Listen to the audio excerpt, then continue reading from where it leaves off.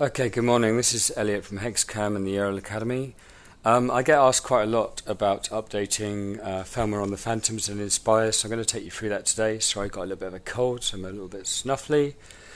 So what you're going to need is obviously your aircraft, your controller, your tablet, whatever you're using, your micro SD card, and your computer. I'm doing this on Windows. You can do it through Mac. I use Mac as well, but I have found that generally the updates work better working through Windows. So I'm going to try and take you through it all the way from the beginning. I'll probably forget stuff. If you've got any questions, ask them in the comments. So the first thing is you will be notified when updates are required. Obviously, it's up to you to decide when you apply them. Some people tend to wait a little while, a few weeks, to see what happens, check out the forums, see if anybody's having issues. I tend to be someone that updates early. This time I haven't, just because we've been a bit too busy. So I'm going to be updating today my Phantom, the Inspire Pro, and the Inspire with the X3 camera as well. I've just updated the Osmo, so this is quite nice. With the actual video is the fan stops when you're doing video now, so that makes it a bit nicer to hear. Anyway, so the first thing we're going to do is to format the SD card, and I don't format the SD card in the laptop. I always format the SD card in the aircraft. Excuse me as I lean in. So, getting the transmitter on, connecting up to the app, and turning on the aircraft.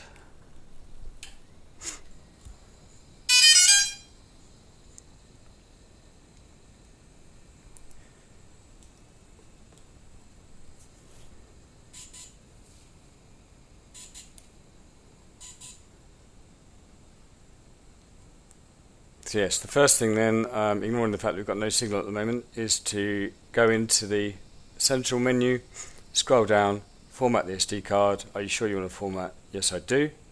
Formatting, and done.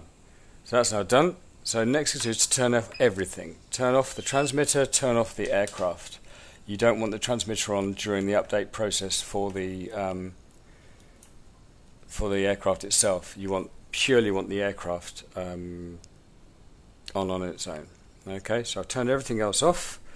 Grab my little micro SD card reader, and what I've already done is I've already downloaded the firmware, the correct firmware from the DJI website. So what you want to do is get to the DJI website, find your aircraft, make sure you've got the right one. So in this case it's a Phantom 3 Professional, so go to Phantom, Phantom 3 Series, and Phantom 3 Professional. Scroll down to downloads, and when you've got the downloads, you've got the last couple of firmwares on there, and the one I'm updating today, I'm on the 8th of July, it's been a while, is 1.9.6.0. So you download the zip file. Once you've downloaded the zip file,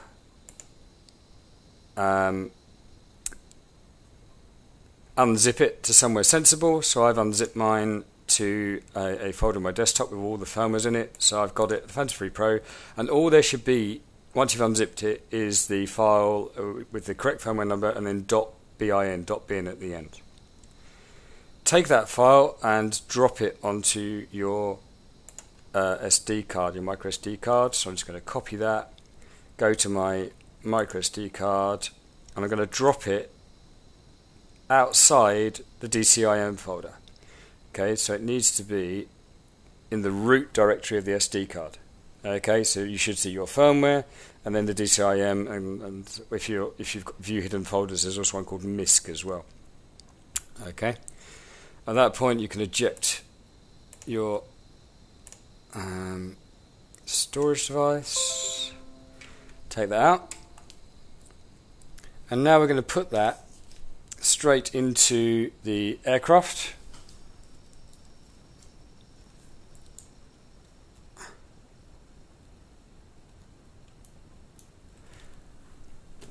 And turn the aircraft on.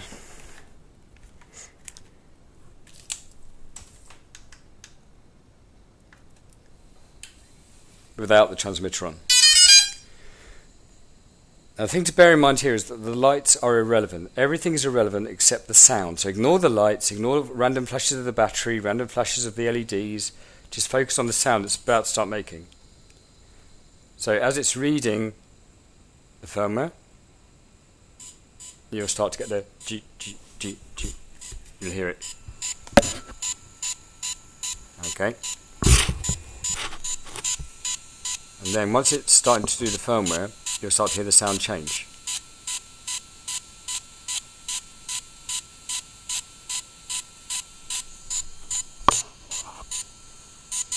There you go. Hope you can pick that up.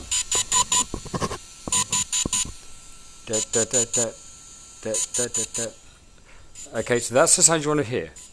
And then what you want to do is leave it alone and go and make yourself a coffee. Have a wander around for 10-15 minutes or whatever you're going to do. Go play outside. And you want to wait for it to change from da da da da to da da da. So long, short, short. And that's when it's done. People, I think, tend to try and think, oh, it must be done. It's been sitting there for a while. Turn it off or whatever. No, leave it. Okay? And then come back to it. So we're going to leave this video now. And then I'm going to come back to it after I've had a coffee. Okay, we're about 5 minutes in, and as you may be able to see on the Phantom, all of the lights have gone out. Okay, there's no lights on there at all, and again, you're ignoring this because the sound is still going.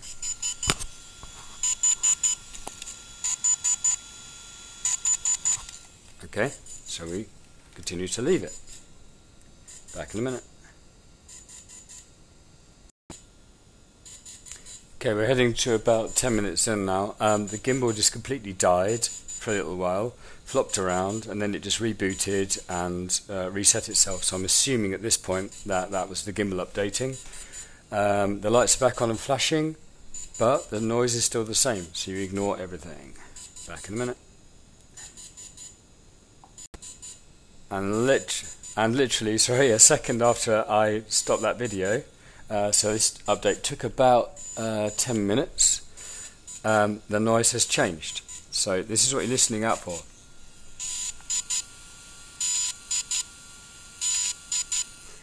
You hear how that's changed from da da da da to da da da, and that's the indication that it's finished. So at that point you can turn your aircraft off. Now you could go on to update the transmitter. Something I forgot to say at the beginning is always update the aircraft before you do any transmitter updates through the app. Okay. The next thing I'm going to do is update any additional batteries. I'm only going to show you one of these. So what will happen is, it will normally be quite short. If there is a required battery update, then putting additional batteries in will allow you to update those. So I'll just grab the battery from over here. So if I put this next battery in and power it up,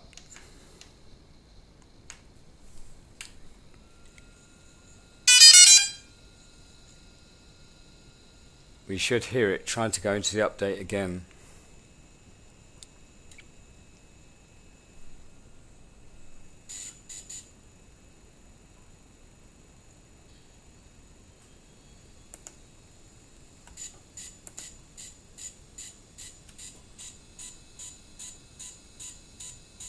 Okay, there it is going into the update again.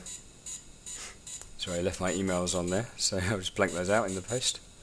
Okay, there it goes, dead, dead, dead, dead. Also, sometimes when the battery's doing its update, you'll see that the back of the battery flashes a bit differently as it's updating. But again, ignore the flashing, listen to the sound. Should only take about a minute to do each battery.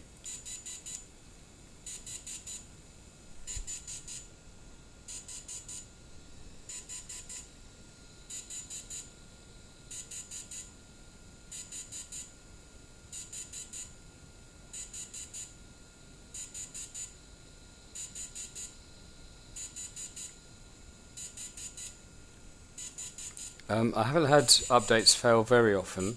Occasionally it has just stopped, but I haven't seen that since way back in the early firmwares. Okay, that's the change in sound.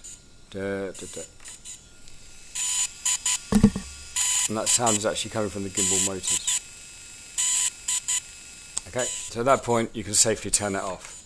And you just repeat that for every battery you've got. So if you've got a number of batteries, you can now put all those in and get them updating.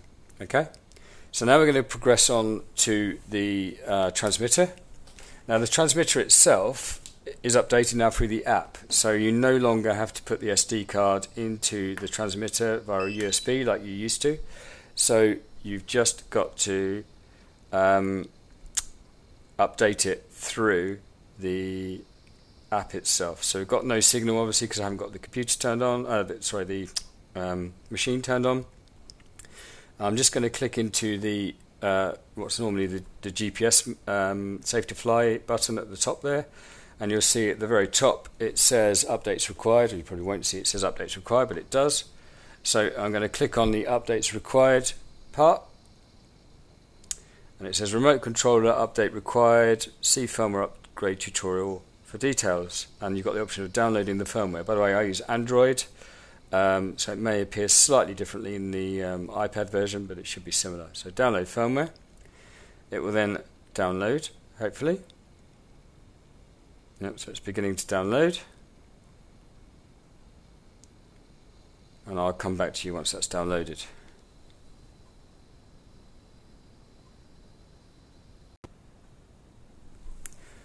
Okay, the download is finished. So it says do not disconnect the remote controller and mobile device. Ensure that the RC battery charge is above 50%, which it is. It also goes without saying if you're doing any updates on the main aircraft, make sure your batteries are fully charged before you start doing that. The update requires approximately 10 minutes. Do not turn off the radio control during the update. So I'm going to start the upgrade. It is currently 9:43 AM. Let's see how that works out. So start upgrade. And you hear again, look. Da, da, da, da. Da, da, da, da. So it does exactly the same beep sequence, but at the end, instead of going to the da, da, da sound, the LED will go green. Okay, if the update fails, it will go red. So we'll leave that. So it's 9:44, and I'll come back to you when this is done. So at 9:47, as I turn it back on, we're 96% updated. The beep stopped for a second there and then carried on, which it normally does just before the end, just before it's finished. So hopefully, if we wait a minute or two, we should be done. So the beep sometimes go a bit weird, but you've got the blue light here showing you the update is still going on, still beeping away. So it should be done any second, hopefully. 98%.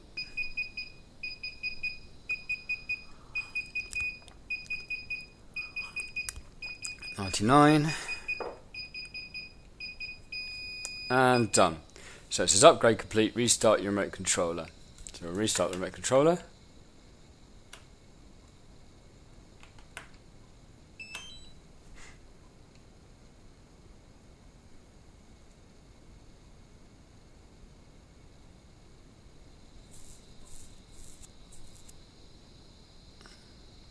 Okay, so the app has, it's gone into Litchi. Huh. Yeah, I think I must have accidentally set Litchi to open automatically during training yesterday. So if I've now sorted that out, if I turn it on again, it will give me the option of opening Litchi or Go, hopefully. Okay, so we're going to choose DJI GO just once.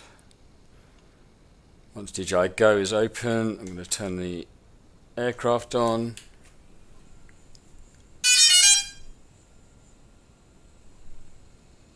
Okay, so it's found that it's a Phantom 3, and should be able to go in now, and it's saying firmware is of the latest version. So all is good, except we're getting no signal from the camera. Maybe because I'm so close to it. I'll check that shortly. I've definitely got all of my battery, telemetry, and my satellites, so I'm just going to check out why we might not have the camera, and we'll see how that goes. Often it's because you're sat too close initially. Will the motors start? Oh, it's come. There it is. So when I moved it away, there's the camera, and I have control of the camera on the drag, and I have control of the camera on the wheel, safe to fly non-GPS because we're indoors. Obviously, I've got 8 satellites just sat in here. But it's all looking good at the moment, other than breaking up a bit because I'm so close to the aircraft. And the aircraft motors will start. Ooh, I've now got this area may include flight restrictions. Continue flight. I'm authorised to fly in this area. The reason being is that Norwich Airfield is about 3 miles away from us, so we're in the restricted area around Norwich Airfield. So this is the new DJI GO update. So I'm authorised, if required, to fly in this area, and I accept full responsibility for my flight, and I confirm that. I mean, it appears it was going to let me take off anyway, but that seems to have worked. So I'm happy with that. I'll test fly it later, but that's how you do the update on the Phantom 3 Professional or any of the Phantom 3 range, and how you update the transmitter as well. So this is Elliot from HexCam. I hope that was helpful. Any questions, ask in the comments. Cheers.